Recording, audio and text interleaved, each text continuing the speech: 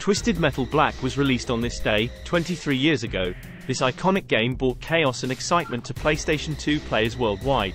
Developed by Incognito Entertainment and published by Sony Computer Entertainment, this dark and gritty installment in the Twisted Metal series captivated gamers with its intense vehicle combat and haunting storyline. Fans were drawn to its detailed graphics, immersive environments, and diverse roster of twisted characters, each with their own unique backstory and deadly vehicles. The game's atmosphere was further enhanced by its eerie soundtrack and innovative gameplay mechanics, making it a standout title in the early 2000s.